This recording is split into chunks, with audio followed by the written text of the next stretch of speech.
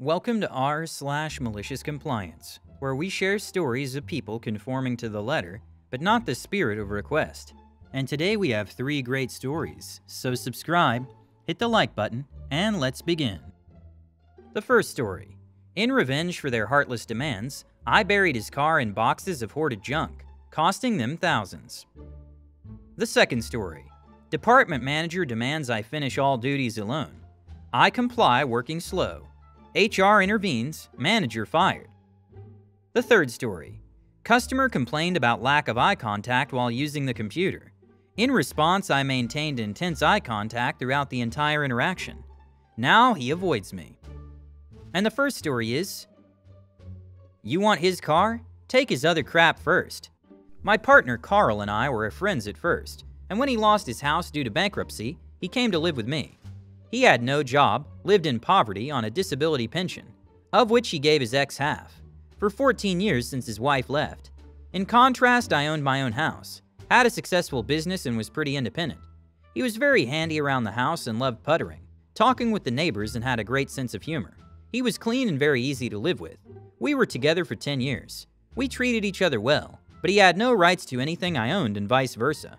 I stayed away from his family drama as best I could. Carl had 2 adult kids, Margot 28 and Todd 35. The kids never visited their father ever, and when he called them, they rarely picked up or returned his calls. If they did pick up, they brushed him off or dismissed him entirely. I felt bad for him, but what could I do? They were like that for years before I met him. They were rude and nasty people, but he loved them and couldn't understand why they didn't have time to talk to him. Carl died suddenly one evening at 58. He had been in poor health, and finally his heart just gave out. Not 12 hours after he died, Margot called to ask if he had any life insurance. For a nanosecond, I thought that she was concerned about my finances handling the burial, etc. But no, she told me that according to their mother's separation agreement, he was supposed to keep life insurance on himself, and she and Todd were to be the beneficiaries. I guess he never told her that once she turned 18, he had canceled his life insurance because he was on disability and could not afford it. He may have tried to tell her during one of those phone calls, who knows. Later the same day, Margot called and asked if he had a will. She told me that she had already been to a lawyer. This was the day after he died, and that because she suspected Carl didn't have a will, she would be his next of kin. She would be taking over the burial arrangements, etc., and she was the beneficiary of all of his stuff in my house, including his car, which was a used car but still newer than hers.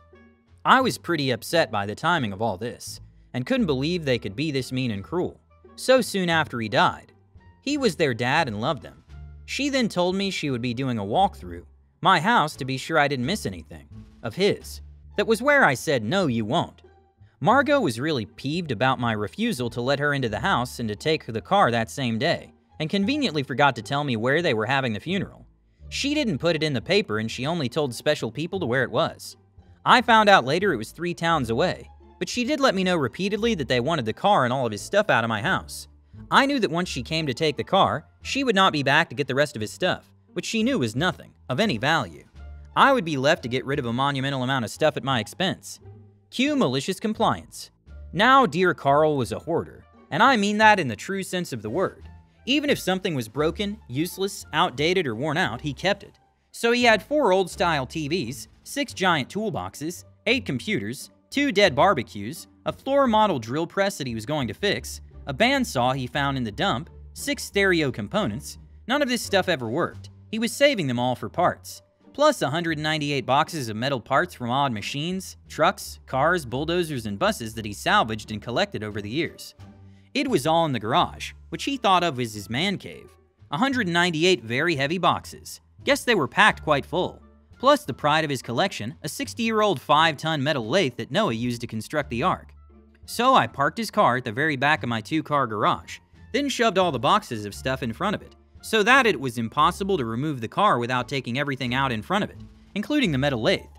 It took 2 weeks and a lot of effort, but the garage was packed to the roof. I took a picture of the garage with the doors open. Margot and Todd soon started screaming to their lawyer that I was not cooperating in regards to the car. I responded that I needed to see a legal document. The car was in fact legally theirs, registered into their name and properly insured, in case they drove it away. I didn't want to be held liable. I also needed to have the rest of the stuff taken away. Plus, I had just had my driveway paved, so they had to have proper movers come to get his stuff. not just a couple of yahoos in a pickup truck that would damage the new driveway. They said that they would after they got the car. Their lawyer screamed that I was stalling and refusing to give up the car. He even went so far as to accuse me of selling the car. I sent the picture I had taken of the garage to my lawyer, proving that I still had the car. My lawyer said, "Where is it?" I said, "You can just barely see the roof, but it's there behind the boxes." He got a good laugh out of that. So Margot and Todd had to hire a moving and storage company to come and collect Carl's precious stuff. The metal lathe took 4 men and a special small tow motor machine thing to take it away. It took all day for them to empty that garage. I asked where were they taking it, and they said to a storage unit. The head mover said something to the effect that there was no way this was going to fit in the one storage unit they had rented. Oh well. So in the end, the cost of the movers was $14,000. I heard this from his best friend, and who knows what the storage units cost and for how long they rented them. Perhaps they recouped some of the money they spent from selling scrap metal. Oh right, I almost forgot. They also had to pay for his funeral.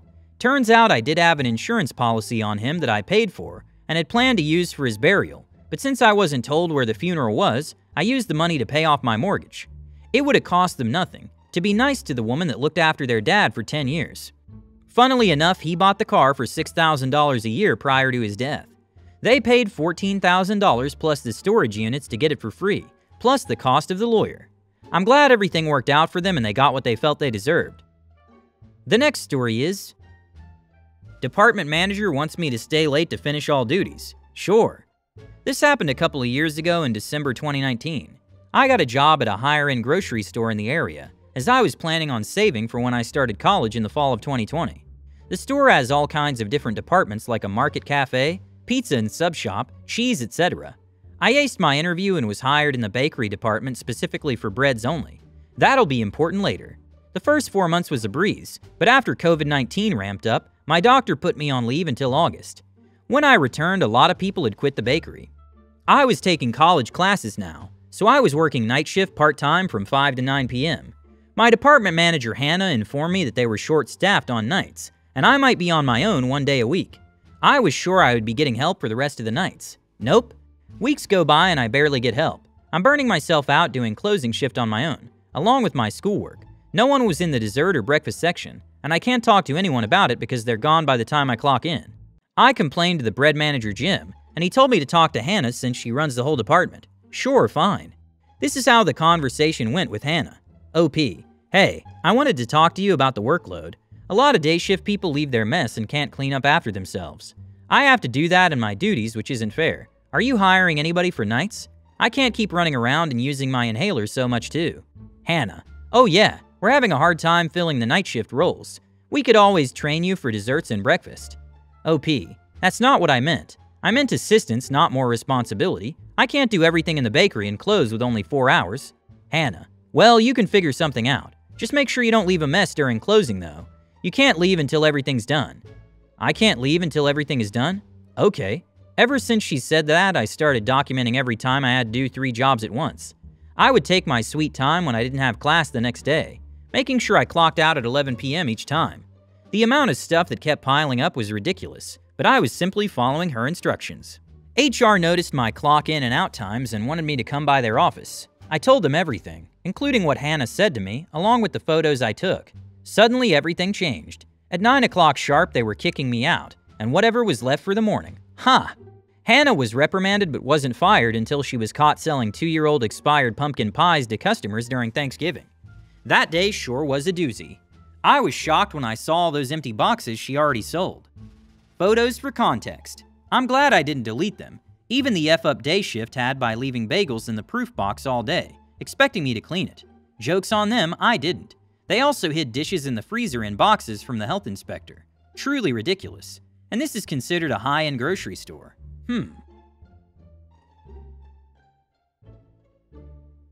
Edit. I was working morning shift and saw many of the habits they had when I was first hired, but it didn't affect me until I was working night shift alone.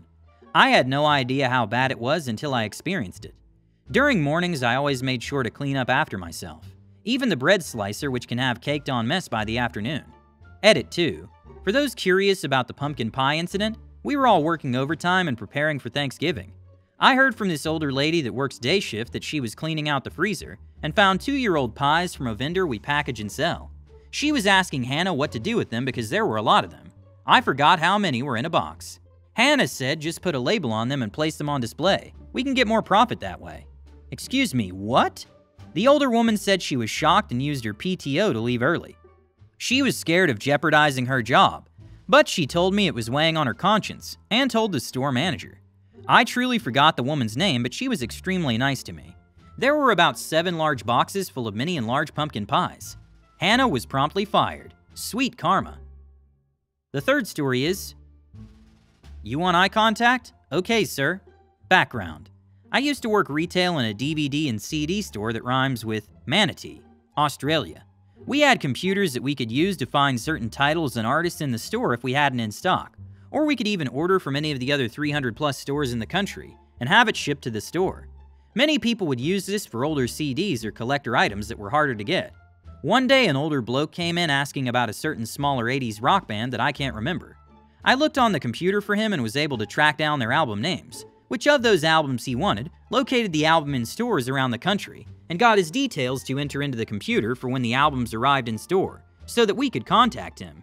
He thanked me and said that he was so happy that we could get these albums in for him and left the store. The next day I get called into the boss's office because of a customer complaint. It was and is my only ever complaint in any job for the past 9 years of working. He had rang up and complained that while my service was lovely, I didn't make enough eye contact when I was using the computer. Cue malicious compliance. 3 days later he came in because he had another band he wanted to order. Luckily I was working. As soon as he walked in, I greeted him with the biggest smile and looked him straight in the eyes. When he asked for if we had any of his band in stock, I typed it into the computer while maintaining direct eye contact. It took me about 4 tries to find the right keyboard letters as I wasn't that great at touch typing. He was starting to get annoyed, but he didn't voice it. Then I had to search what store location these albums were at. That took another couple of attempts to type. I turned the computer monitor around to the point it looked like it was going to snap off. I had to move displays from the counter, which took more time, but finally I was able to set it up at such an angle that I could read it off with a quick glance, but also still maintain eye contact. At this point he started to squirm and look away, but I was only beginning. Next was his detail and taking his deposit, normally $10. It took me a solid 6 attempts to enter his details into the system, as you had to select each box to type in, and that was hard considering I wasn't looking. At this point he had gone rather quiet and was looking at his shoes. When he handed me his money, I still maintained direct eye contact and even dropped it accidentally out of my hand, which then led me to awkwardly slap around on the counter until my hand found it. Wouldn't want to break that eye contact looking for a few coins. After all the typing attempts, it took me an extra 10 minutes to serve him, all because I couldn't look what he was doing. To this day, I've seen him a couple of times, but he won't come to my register, and he doesn't make eye contact or hides in the aisles until I'm busy with another customer. A shame, really, he had such lovely brown eyes. Thank you for watching. Don't forget to subscribe if you want to know when the new video comes out, and hit the like button to support the channel. Have a good day.